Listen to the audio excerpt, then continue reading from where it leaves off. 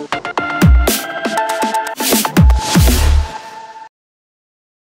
guys, this is Echo Soundworks, and you are checking out a first look video where we're diving into Izotope Ozone 8. So this just came out, and it's a great update. I'm super pumped about it. There are some great new features. So in this video, what we're gonna be doing is we're gonna be looking at those new features while kind of mastering a track. The reason I say kinda is it's not gonna, I don't want this to be like a 30, 40 minute video. I want it to be about 10, maybe tops 12. And we're gonna be, just using some of the new tools to reference my demo from Coda to an actual track and see if we can get this thing bumping. So let's just start. Now, the first thing that you'll notice is obviously the interface is a little bit different. If you click on the plus to look at the different modules, you'll notice, or you may not, if you just kind of gloss over them, there's a new module. It's the Spectral Shaper. So what this does is it uses a really high resolution spectral imager to attenuate problematic frequencies, is I believe how the manual describes it. So it's not compression, it's not multi-band compression, or it's not dynamic EQ. It's a little bit different, and we're going to use it in this video to maybe tame a sub or tame a hi-hat depending on my mix. So just wanted to point that out right off the bat. Now, another really interesting feature is the reference tab down here. So you can load up reference tracks directly into Ozone now. And I've already done that, and I'm going to be using San Holo's I Still See Your Face. You'll notice that it says .mp3. For all you purists out there, yes, I use an MP3. I know I should use a wave, but what are you going to do? Didn't have a wave. So what we're going to be doing is we're going to be comparing this to this Coda demo, right? And the features inside of Ozone 8's reference module are great. You can use multiple file formats. You can do MP3, WAV, AIF. There's a couple more. You can't do M4A, but there's probably about 5, maybe 6 that you can use, so it makes it quite flexible. Now, I already did it, but you'll see it if you haven't done it. Just as a little plus, you hit Add, navigate to your file, and you're good to go. Now, the interesting thing here is that you can easily create different sections of the song to play, right? So I manually created this bar to this bar in region B. It kind of just did its own thing, right? Now, the reason I did that is I want to compare the drop of this song to the drop of my demo. And I don't want to compare the intro of San Holo's I Still See Your Face to my drop. Now, up here you have a spectrum. So let's just play it real quick. You'll see what I mean. Nice to see your face. Nice to see your face. So that's San Holo's, right? And then this is mine.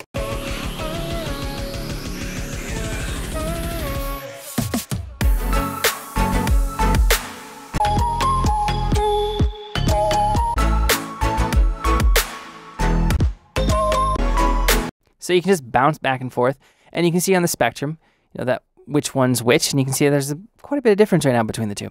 So that's really interesting, and I really like that you have that. Now, I've turned down the gain on San Holo's because I gave myself about -6 decibels, 7, maybe around -7 even, of headroom, so it wouldn't be fair to my ears. My ears would get all tricked out and be like, oh crap, my mix is terrible. So you do have that gain compensation slider that you can use. All right, let's look at the next feature that kind of plays hand in hand with this. And that's the Master Assistant tool. So this kind of brings in technology from Neutron into the Ozone world. So what this will do is it will essentially create a custom preset based on your track. It's actually going to listen to your track, which I love because I kind of sit on the fence sometimes about presets when it comes to mixing and plugins like EQ and compression, just because there's so many variables that go involved to a track like, say, a vocalist. Let's say you have a male vocal track and you load up an EQ. And you load up male vocal, right? Well, the variables could be what microphone you recorded on. Was it compressor, dynamic? Was it ribbon? Was the singer a bass, baritone, alto? There's tenor. There's so many different variables that go into it. Do you have a really nasty, noisy AC, low rumble hum? So it's kind of hit or miss, right? That's what I love about this idea of the software actually listening to your track to give you a more focused starting point. So let's try it out. There's a few different options. You have streaming, CD, and reference. I'm going to do streaming because that's how I consume most of the music that I listen to. So we're going to hit next. And now it's going to want you to play it. So let me cancel real quick because I have a reference on. I want to make sure that I'm not playing the reference. All right, streaming again, hit next, and just let's listen.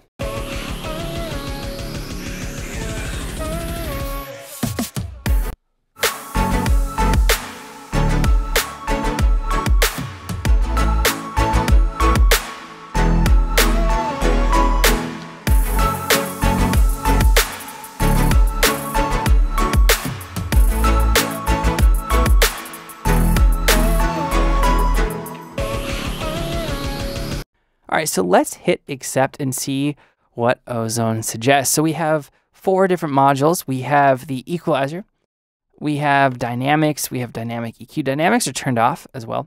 And we have maximizer. So it gave us kind of essentially just a really quick starting point. Now let's bypass and kind of A/B the raw mix to what Ozone gave us.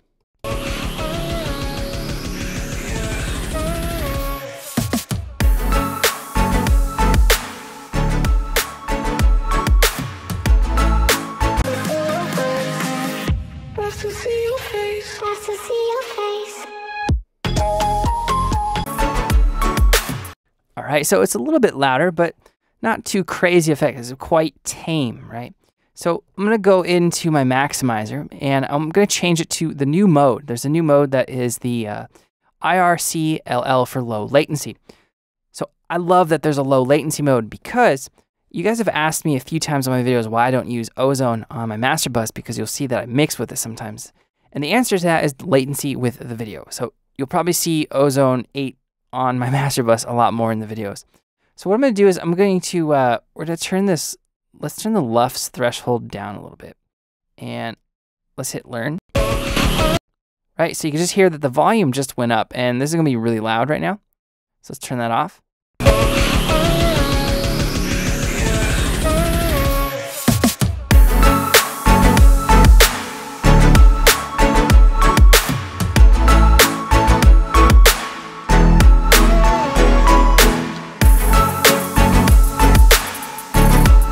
All right, so now that's a big difference in volume.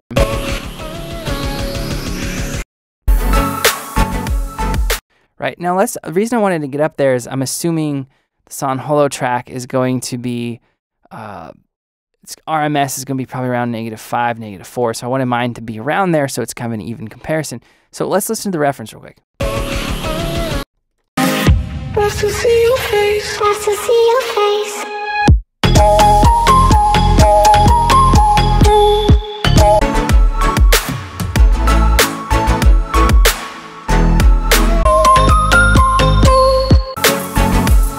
So his is still a little bit louder. So let's turn the threshold down just a little bit. And let's do some other things now. So we looked at the reference, pulled in a reference track, looked at the master assistant. Now let's actually go and kind of look at some of the new features while we're mastering this track real quick. So I'm going to load in that Spectral Shaper. I'm going to pop it in first because, like I said, this is going to attenuate problematic frequencies. So I don't like my snare right now. Now I should go back to the mix and turn it down, but let's try seeing if there's a preset for snares. Let's try balancing the snare and see what happens. I'm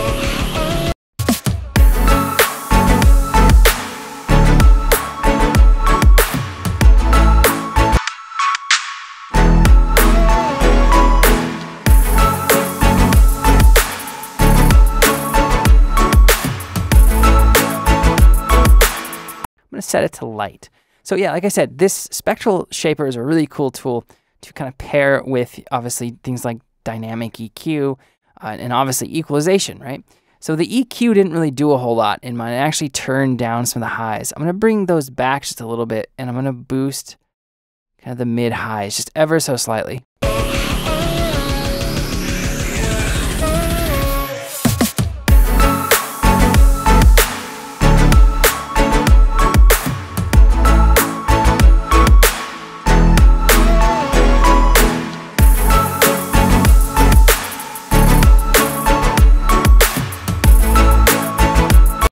All right, so I'm going to load in one more module, and that's going to be the imager.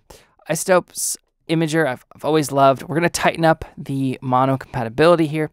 So speaking of that, you can really easily monitor your tracks in mono. So let's go and take this band 1, make it a little bit more narrow.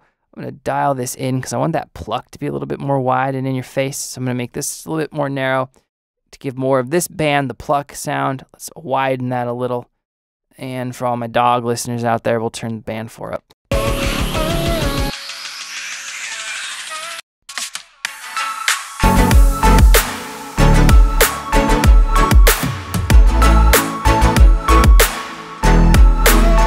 Right, so this little switch right here toggles back and forth between stereo and mono, which is great because you can check your mono compatibility on your master bus or your mix or your track with just a click of a button, which I really like. Now, speaking of this little area over here, there's some new features. Obviously, there's reference. You guys have always said, if you guys are Ozone users, you'll be familiar with the gain match. But there's up here, if you click I/O, there are a bunch of new, well, not probably a bunch, about 4 it looks like, I think, maybe 5 new metering options, which is really nice. So I have it on RMS and peak right now. So what that means is it's telling my peak up here and my RMS down here.